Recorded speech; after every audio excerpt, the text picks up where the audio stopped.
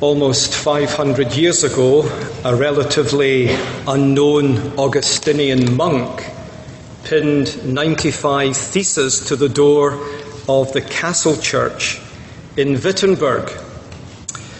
Luther was not aiming at, nor was he hoping for, what came to be called the Reformation. But God used that seemingly at first sight insignificant event for the good of his church and for the cause of the gospel. You see, with God, you just never know. The previous month, Luther had written 97 theses on scholastic theology. Great theses. You should read them. They are far more theologically significant than the 95 theses. But the 95 theses were used of God to initiate a work of God that impacted and continues to impact the world. With God, you just never know. The most insignificant of events can, in the sovereign good pleasure and purpose of Almighty God, be used for the furtherance of his kingdom and for the extension of his glory in the world. I wonder what comes into your mind when the name Martin Luther is mentioned. What's your first thought? Is it the anguished monk who eventually found peace with God? Is it the bold monk who nailed the 95 theses to the door of the castle church in Wittenberg? Was it the uncompromising sacramentalist who pulled the cloth off the table at the colloquy of Marburg in 1530, shouting to Zwingli, "You are of another spirit"? Or was it the frustrated reformer who, Augustine-like, lost patience with the Jews and descended into what a recent conservative commentator called his nauseating anti-Semitism? Luther began chiding the church for its ill-treatment of the Jews and calling on the church. 1523, he wrote a little treatise calling on the church to show Christian charity and kindness towards those people from whom, according to the flesh, the Son of God came. But by the 1540s, he had lost patience with the Jews. They hadn't turned to the gospel. And he wrote the most nauseating, inflammatory, vile works against the Jews. I wonder what kind of Luther comes into your mind. Maybe it's the Luther of the earthly table talk.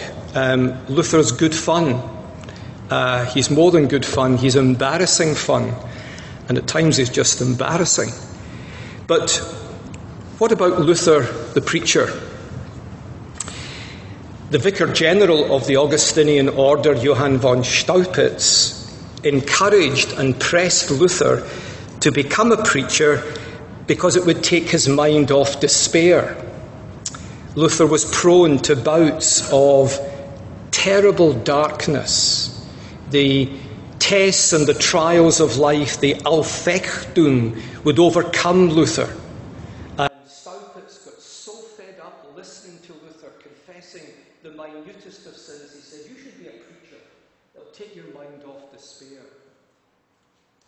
I wonder what kind of Luther immediately comes into your mind. Well, tonight we're going to think a little bit about Luther, the preacher, and what we can learn from Luther, the preacher, today, a man of clay feet. But the Bible never hides from us the sins, even the egregious sins, the embarrassing sins of some of the heroes of faith. I'm sure, like me, there are times you're reading God's Word and you say, "Lord, did we need to know about that in such detail?" Well, clearly we do. God doesn't hide from us the dark aspects of some of his most significant servants' lives. And so it is, I think, with Martin Luther. So tonight we're going to think a little bit about Martin Luther, the preacher. Luther memorably, on one occasion, summed up the task of preaching. First, you must learn to go up to the pulpit. Second, you must know that you should stay there for a time. And third, you must learn to get down again. Now, what Luther meant actually was this: you need to have a call from God before you ascend the pulpit. Secondly, you need to have pure doctrine. You need to be there to preach Jesus Christ. Luther at times can seem almost like a well-worn gramophone record. If some of you who are young have any idea what a gramophone record is, he just goes on and on and on. Our primary calling, indeed he would say our exclusive calling, is to preach Jesus Christ. He never tired of preaching Christ, he never wearied of preaching Christ. It's the pure doctrine of Jesus Christ. And thirdly, you must keep the message under an hour. Unlike Calvin, Luther was a highly complex man.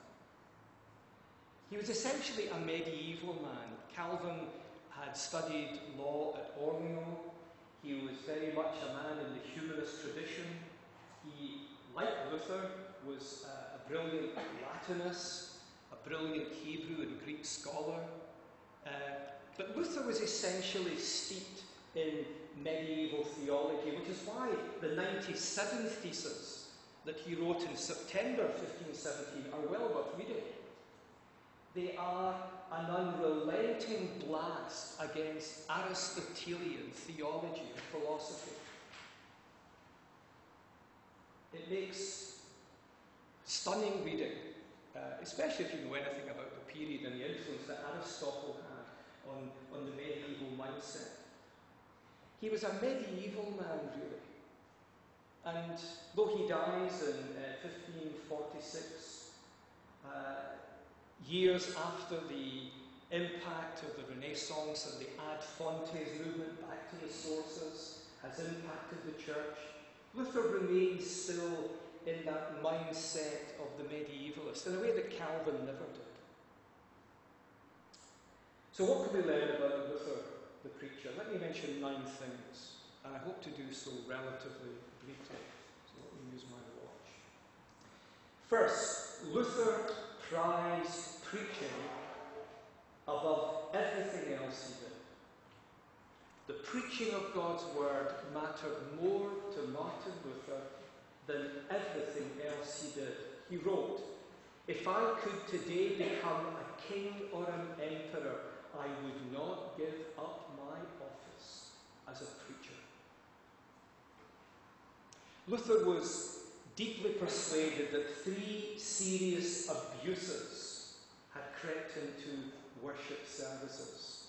He wrote, first, God's word has been silenced, and only reading and singing remain in the churches. This is the worst abuse. Second, when God's word had been silenced, such a host of unchristian fables and lies in legends, hymns and sermons were introduced that it is horrible to see. Third, such divine service was performed as a work whereby God's grace and salvation might be won. As a result, faith disappeared, and everyone is pressed to enter the priesthood, convents and monasteries, and to build churches and endow them. Now he continues, in order to correct these abuses, know first of all that a Christian congregation should never gather together without the preaching of God's word and prayer, no matter how briefly.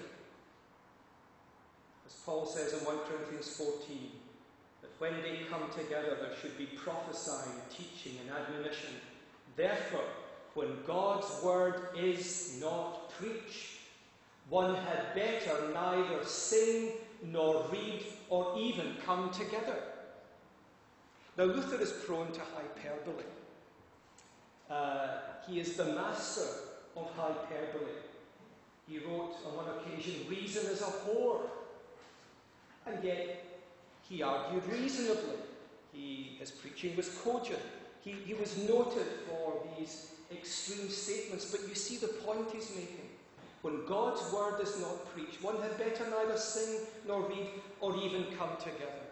The preaching of the word is what identifies us as the people of God. Very similarly, Calvin writes in Book 4 of the Institutes, if my memory serves me well, the church can exist without the sacraments. It cannot exist without the preaching of the word. So for Luther, the preaching of God's word mattered more than anything else he did. But there was a time in his life when he gave up preaching. For almost 9 months in 1530, he hardly preached at all. The reason? Well, it wasn't the great opposition of Rome. It wasn't the antics of the Anabaptists. It was the stubbornness of his congregation. He was so disheartened by their spiritual state that he said to them, "I am sorry I ever freed you from the tyrants and papists. You ungrateful beasts. You're not worthy of the gospel. If you do not improve, I will stop preaching rather than cast pearls before swine. I would rather preach to mad dogs." Now, some of us are preachers here tonight. I wonder if in any way you can identify with Luther. Maybe you'd be too embarrassed to tell anyone if you did. But if that was Martin Luther's experience, I would be surprised if there wasn't an echo of that, and perhaps even one of us here tonight. Maybe you're inwardly thinking, I actually know how he feels. Brothers, this is authentic Christian ministry that exists within, I think, every authentic Christian pastor. This double-edged internal battle. We would not exchange our ministerial calling for life, for this world, or for all worlds. We just would not do it. God help us. And yet at the same time, we know what it is to experience discouragement and maybe even despair. Well, if that's your experience tonight, you should know that you're not alone. Not just because Martin Luther knew that. Our Lord Jesus Christ knew what it was to experience deep discouragement in the work of the ministry. O foolish and slow of heart, how long am I to bear with you? You can almost feel the palpableness of the Lord's language as you read those words. What kept Luther from giving up? What kept him from not giving in to his temptation to abandon the stubborn flock back to the papists? He tells us simply and powerfully, there is a man whose name is Jesus Christ. He says no. Him I justly follow as one who has deserved more of me.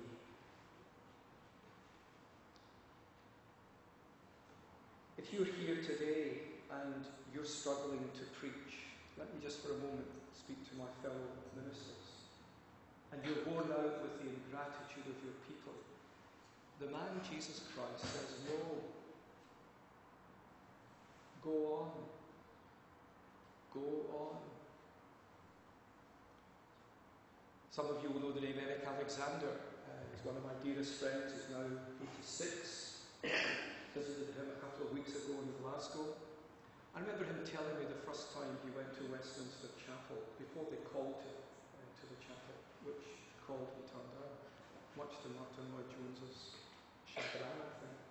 But he was with someone who knew the doctor. And he told me that after the service, his friend said, "We'll wait behind and we'll talk to the doctor." And so they waited in this long queue. And as they got nearer the doctor, Eric said to me, "Ian, he seemed to only say one thing to everyone: go on, go on." And as we got nearer, I thought to myself, is this all the great man's got to say? These people have been waiting.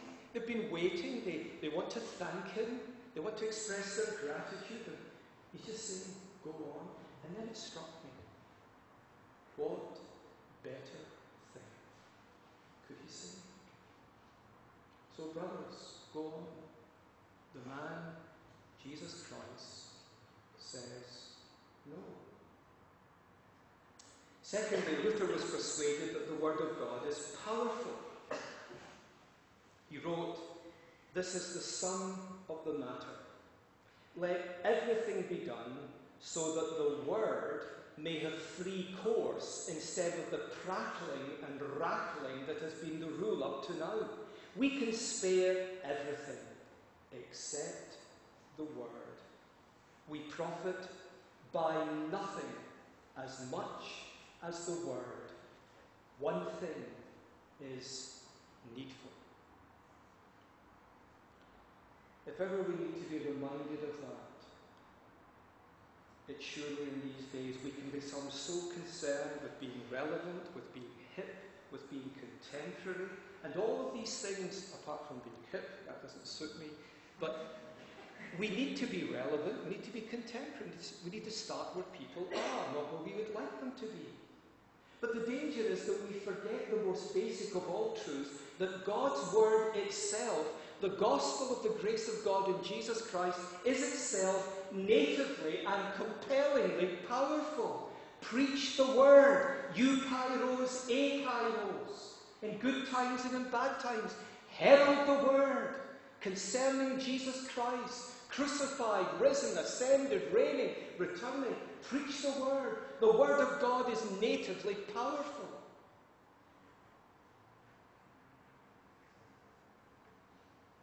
Now that for Luther meant two things essential. It meant, first of all, that the preacher is to expose the ever-present reality of fallen human existence. And at the heart of fallen human existence is this Satan-initiated, prideful thought that we can be right with God through self-righteousness in all its myriad of forms. And for Luther, preaching the Word then of God that is powerful in itself, means that we have to confront people with their fallenness, with their lostness. We're to expose the emptiness and the deceitfulness of self-righteousness. We are to lay bare the hearts of men and women before God and shine the light of who God is and what God requires of them into their hearts and minds. But along with that, secondly, we are to proclaim that we are right with God only when we are clothed with the crucified Christ's righteousness. Law and gospel. Law and gospel. And that's essentially what Paul does in the opening chapters of Romans, I think. But Luther never forgot this. And Thomas Goodwin puts it so beautifully. If you would know what sin is, go to Mount Calvary. Goodwin wasn't saying you don't go to Mount Sinai, but he is saying the heart and horror of sin in all its awfulness and wickedness and vileness, in all its rebellion, is seen not at Mount Sinai, but at Mount Calvary. And so for Luther, every sermon was to hold out Jesus Christ, not only as the provision of God for the righteousness that we lack, but in holding out Jesus Christ for people to see the exceeding sinfulness of sin. For Luther, the Word was powerful. He famously said on one occasion, "I did nothing. All I did was sit in the tavern at Wittenberg and drink beer with von Amsdorf and Melanchthon. The Word did it all." That's another of Luther's exaggerations. But he had confidence that the Word of God itself was powerful. It was living. It was active. And it needed to be let loose, not dressed up, not hidden behind relevance. Because the gospel is itself relevant. It addresses people where they truly are. So the Word of God, the preaching of it, he wouldn't change for anything. He was persuaded, secondly, that the Word of God was powerful. But thirdly, Luther was no less persuaded that the Word itself is not enough. The Word of God is powerful. Passagraphi theopneustos. But it's not enough, he wrote. Nobody who has not the Spirit of God sees a jot of what is in the Scriptures. All men have their hearts darkened, so that even when they can discuss and quote all that is in Scripture, they do not understand or really know any of it.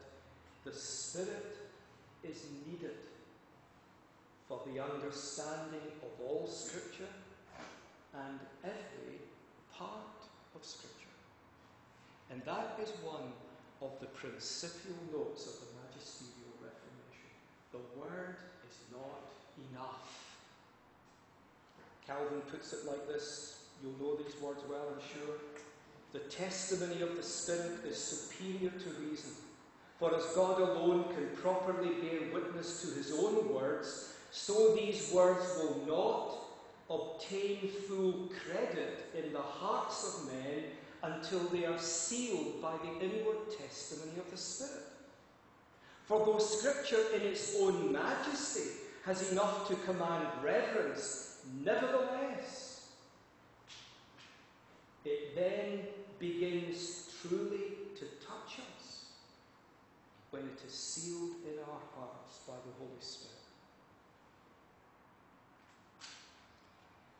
I was converted the first time I heard someone speak on John 3:16. It was the only verse that I knew in the Bible, and I only knew it because the man was preaching on it. And apart from David's lament over Saul and Mount Gilboa, which I'd memorised as a little boy, there's a little story behind that, I didn't know anything in the Bible. I didn't possess a Bible. My parents never possessed the Bible. A few years later, I met a girl who subsequently went to Ethiopia as a missionary and discovered that she was the Ducks, I think, school the year ahead of me, primary school in East End of Glasgow. And we were talking, and she heard I'd become a Christian, and I said, you know, my parents sent me for 2 or 3 years to local Sunday school, but no one ever told me about Jesus. And she looked at me. She said, of course they did. There were believers in that Sunday school, but I hadn't a clue. I hadn't a clue. Don't remember one word of anything that any of them ever said to me. But then it pleased God, by the ministry of his Holy Spirit, to open my sin-blinded mind. Do you remember how Calvin famously likens the Word of God to spectacles? It's a beautiful metaphor that Calvin develops. His prose is stunning. But what good are spectacles to someone who's blind? They need the Holy Spirit to give them eyes to see. And Luther understood that. I don't know who first said this. It's trite, but it's true. With the Word alone we dry up. With the Spirit alone we blow up. With Word and Spirit together we grow up. A lot that passes for Reformed preaching. I can't say that. Some of what passes as seems to be accurate, cogent. Where is the fire? Where is the life? Where is that ministry of the Spirit that opens sin-blinded minds? John Owen put it even more dramatically. Without the Holy Spirit, we may as well burn our Bibles. What do you make of that? Boy, that's a bit extreme.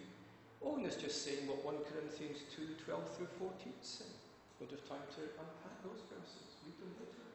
1 Corinthians 2, 12 through 14. And I think that's what Paul is saying in 1 Thessalonians 1, 5.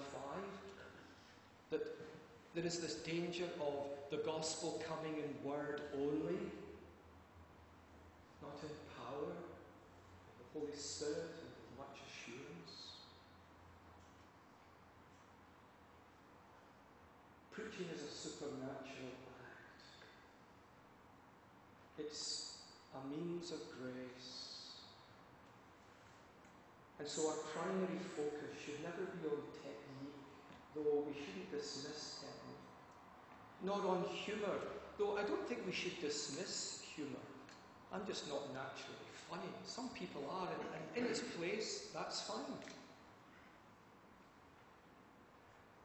We need prayer-saturated preaching. We need churches to pray when it gathers together for the Holy Spirit to come down and bless the word that He inspired inerrantly, to the convincing, the convicting, the building up, the establishing of the people of God. Fourthly, Luther preached simply and straightforwardly. According to Hughes Oliphant Old, Luther made no attempt to be a great orator. He had none of the rhetorical culture that Basil had, or John Chrysostom, or Augustine. He was a popular preacher, and he had a natural mastery of language. And it was Luther who taught, by example as well as by word, the preachers of the Reformation to preach in the language of the people. He wrote, "In the pulpit we are to lay bare the breasts and nourish the people with milk. Complicated thoughts and issues we should discuss in private with the eggheads. I don't think of Dr. Pomeranius, Jonas, or Philip Melanchthon in my sermon. They know more about it than I do. I don't preach to them. I just preach to Hansie and Betty." He wrote on another occasion, "How I do hate people who lug in so many languages as Zwingli does. He spoke Greek and Hebrew in the pulpit at Marburg." He preached simply and straightforwardly. But fifthly, despite those warnings, Luther was firmly committed to the study of the original languages and urged that all preachers have the same passion. Now, I always find it uncomfortable reading what Luther and Calvin have to say about the original languages. Listen to Luther. "Though the faith and the gospel may be proclaimed by simple preachers without the languages, such preaching is flat and tame. Men grow at last wearied and disgusted, and it falls to the ground. But when the preacher is versed in the languages, his discourse has freshness and force. The whole of Scripture is treated, and faith finds itself constantly renewed by a continual variety of words and works." On another occasion, Luther is even stronger in urging the use of the original languages. Listen to this. "It is a sin and shame not to know our own book or to understand the speech and words of our God. It is a still greater sin and loss that we do not study languages, especially in these days when God is offering and giving us men and books and every facility and inducement to this study and desires His Bible to be an open book. Oh, how happy the dear fathers would have been if they had our opportunity to study the languages and come thus prepared to the Holy Scripture. What great toil and effort it cost them to gather up a few crumbs, while we, with half the labour, yes, without almost any labour at all, can acquire the whole loaf. Oh, how their efforts put our indolence to shame. One of my close friends devised BibleWorks. BibleWorks 10, every new edition I get one. And every time I look at BibleWorks, it really does pain my conscience. I think how embarrassing it is that I need this help to help me navigate through parsing. Now, I think at the age of 11 I could parse any sentence in the English language. You could talk grammar way back then. BibleWorks, Logos, Concordance, we have this vast array of helps. I just need to touch a word in my Hebrew Bible on my iPad. Everything comes up, parses it for me. It's great. And here's Luther saying, how happy the dear fathers would be if they had what we now have. You know, Augustine really didn't want to Greek. That's why the doctrine of justification is so deficient. If he'd known Greek, he wouldn't have been led astray by the Latin translation. Listen to Luther again.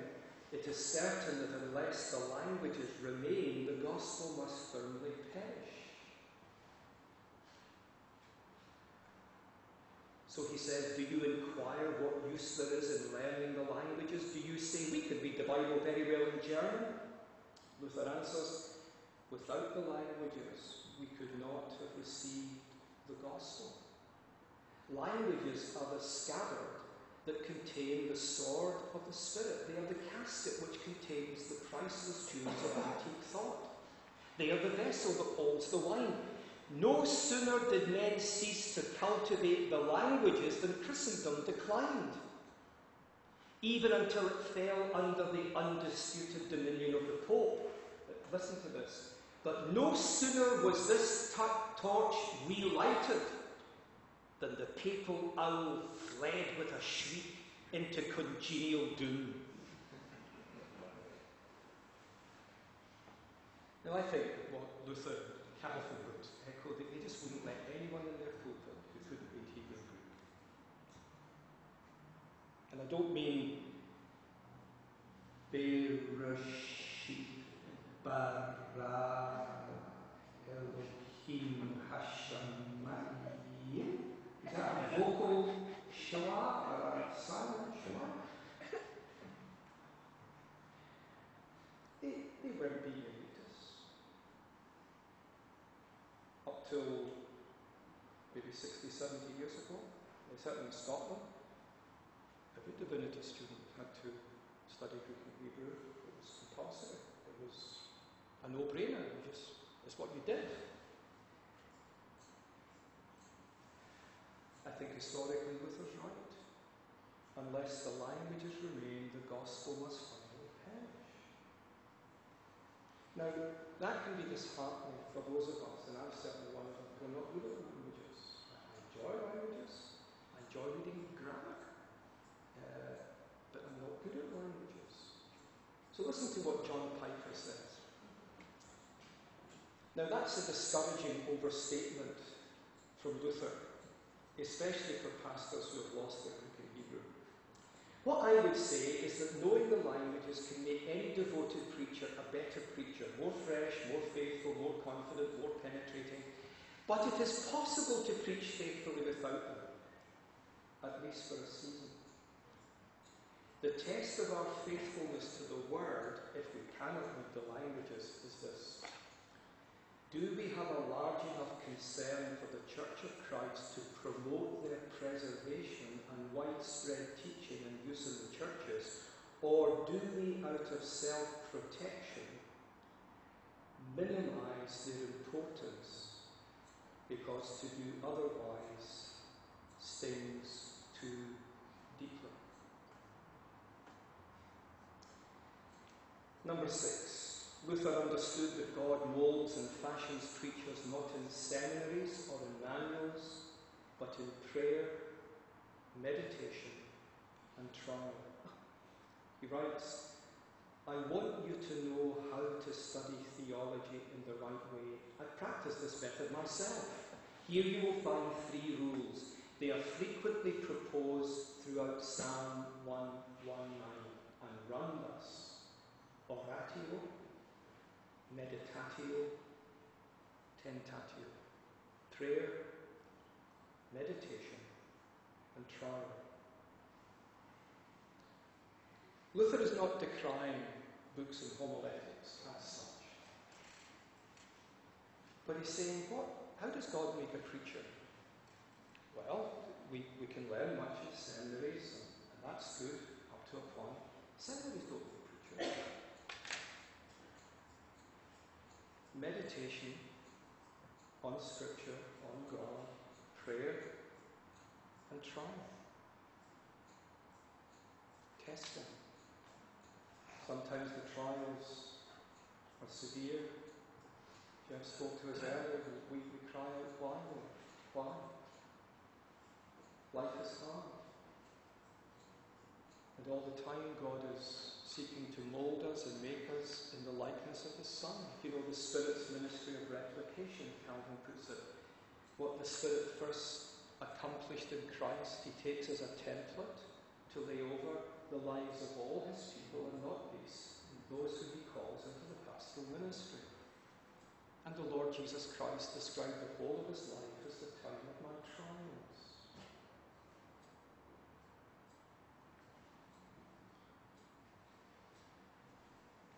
These were the hermeneutical means that shaped the preaching ministry of our Lord Jesus Christ, that shaped Luther's ministry, that shaped Calvin's ministry.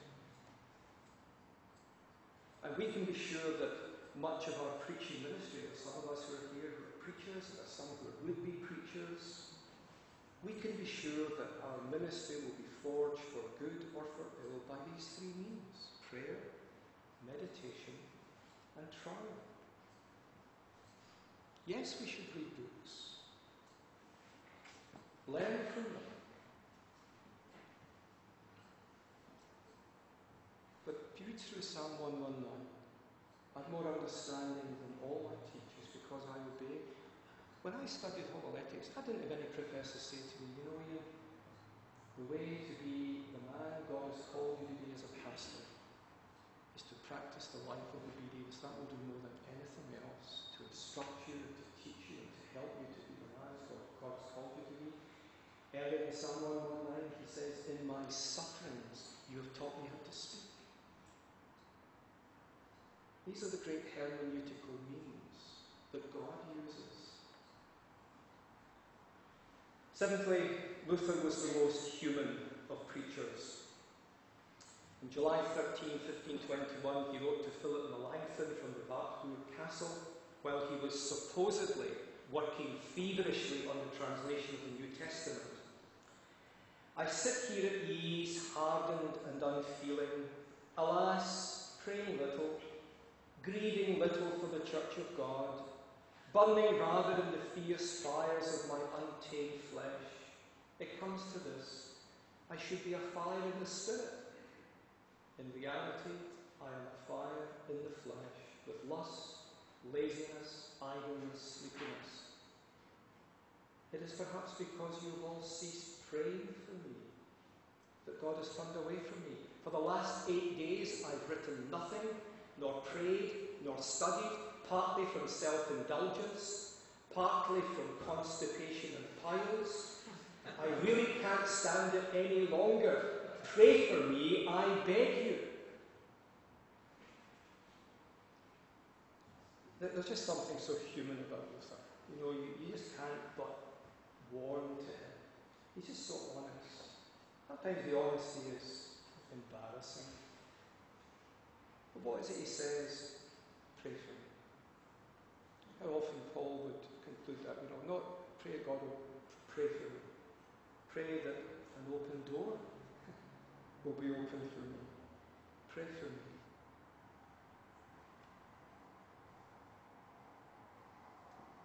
We mustn't lose our humanity and submerge our humanity beneath evangelical reform pretense. You read the letters in particular, say of Luther or of Calvin, the humanity just pours. There's nothing false, there's nothing pretend, there's nothing twee. They're just real, they're honest. And I think in preaching we need wisely, not unthinkingly, but wisely to expose our humanity to our congregations. They need to realise that we are sheep before we're shepherds.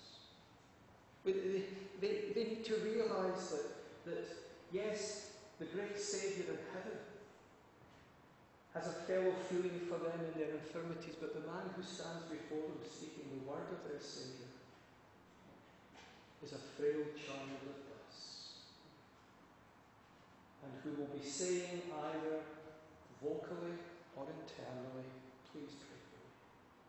Please pray for me. If you do anything for me, pray for me. Pray for me. Isn't it remarkable how often Paul will tell congregations, I'm praying for you. When did you last say to someone, I just want you to know, I pray for you. Someone said that to me recently. I pray for you every Sunday morning. It just meant so much to me. I need that prayer. Frail children of dust and feeble as frail. Eighthly, Luther understood that ministerial solitude can lead to spiritual disaster.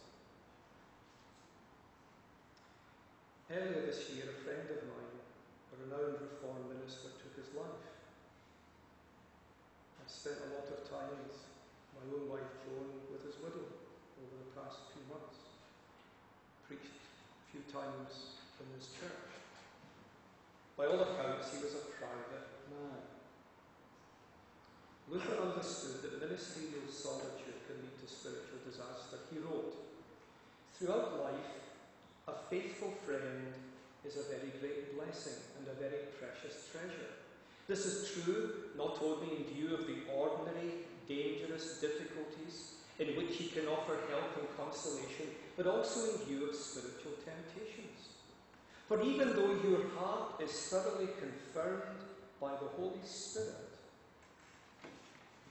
there is nonetheless a great advantage in having a friend with whom you can talk about religion and from whom you may hear words of comfort. Calvin put it more simply, solitude leads to great abuse. Oscar Wilde, going from Calvin to Oscar Wilde is a long stretch, but Oscar Wilde wrote that a friend is someone who stabs you in the stomach. If you are here tonight as a private man, a private woman, you don't let people get too near. Cry to God to deal with that sin. Especially in the Christian ministry, do not live in ministerial isolation. Now, for some of us, that's easier than for others. Temperament comes in. There's no theology without psychology. We can't not be what we are. And it takes more effort for some of us. However hard it may be, cultivate friends to whom you can open your heart. Best of all, your wife, if you have one. And if you don't have one, find one. He who finds a wife finds a good thing. Look for one. I hope you're looking. God may in his good pleasure and purpose not give you one, but it shouldn't be for the want of trying. Look, search, pray. Find a godly woman who gets your blood racing a little. Who loves the Lord. Ministerial solitude lies at the heart, I think, probably of most ministerial failures. I wonder why so many men, not to speak of women, get drawn into internet pornography. I was at a conference in the States a couple of years ago, and one of the other speakers, who's written a number of books on sexual matters, Christian faith, he said, and I'm just listening, and suddenly he said he thinks that 50% of men in good evangelical churches indulge in internet pornography. I sat there. I thought, is he serious? I thought, if he is remotely right, I have failed 2 congregations signally over 35 years. You see, the danger is when a particular sin isn't a sin that troubles you, there are other sins that trouble me. That, in the Lord's mercy, doesn't trouble me, hasn't, please God, not till death. Other sins, egregious sins, pride, the greatest of all sins, the desire to be well thought of.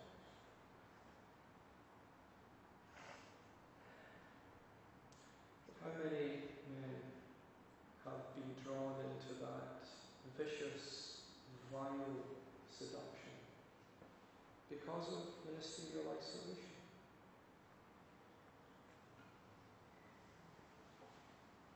However hard it may be, cultivate friends to whom you can open your heart.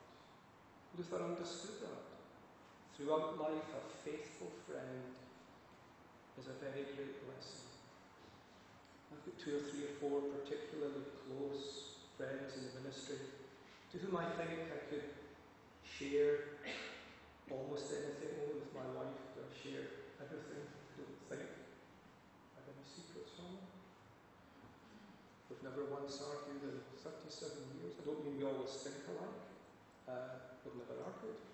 I don't think that's something to boast about. That's why I'm not saying it for that reason. I do think, I mustn't get the sidetrack, but I do think we have the expectations of the world. We just think, children are going to have adolescent this and teenage that. Why? Why? Number 9. Close with this.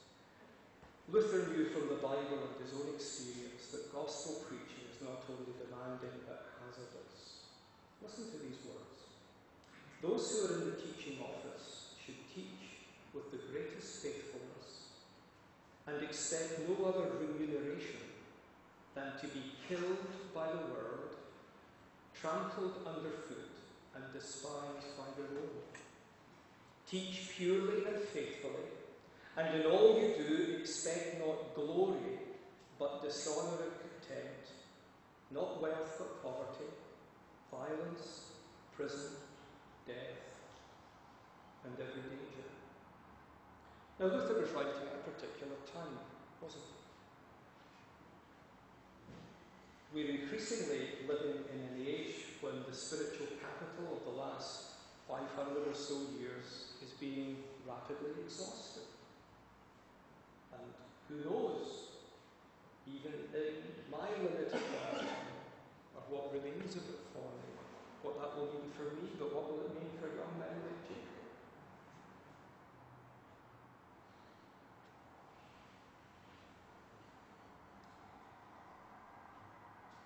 What expectation do we have? The Lord Jesus says, unless you take up your cross daily and follow me, you cannot be my minister. No, he didn't say that, did he? You can't be my disciple. He didn't mean unless you're willing to allow people to call you names and publicly call you out and write about you in the press. He says, unless you're willing to die, forget about being my disciple. Interesting, if we had a spiritual lie detector test, someone says, I want to be a Christian. So you plug them up. Are you ready to die? Die? What's all this about death? Well, Jesus said, unless you take up your cross, the instrument of execution, daily, and follow me, you can't be my disciple. The chief aim of Luther's preaching was to acquaint his congregation with the great truths of the Bible, and especially of Jesus Christ the Saviour. He said, we preach always Jesus Christ. This may seem a limited and monotonous subject, likely to be soon exhausted, but we are never at the end of it.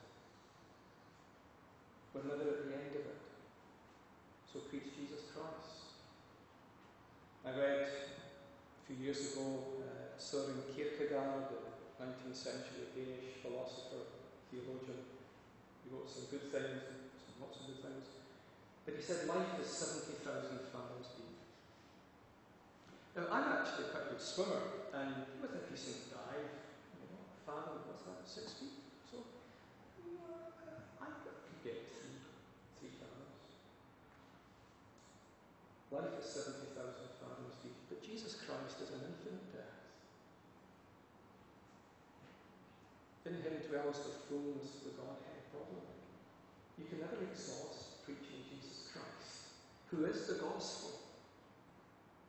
That's why we should never preach faith or grace.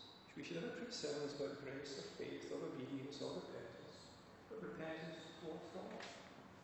Faith in the Lord Jesus Christ. Faith always takes theologically a direct object. Let me finish with Luther's advice to preachers. He said, a good preacher should have these virtues. First, to teach systematically. Second, he should have a ready wit. Third, he should be eloquent. Fourth, he should have a good voice. Fifth, a good memory. Sixth, he should be open to stop preaching. Seventh, he should be sure of his doctrine. Eighth, he should engage body and blood, wealth and honour in serving the word. Ninth, he should suffer himself to be mocked and jeered by everyone. Mocked and jeered by everyone. Why? Because as it was with the master, so it will be with the servant. Some of you may know Amy Carmichael's poem, Hast thou no scar? Hast thou no scar? No scar in hand or wound or side? I hear thee sung as mighty in the land.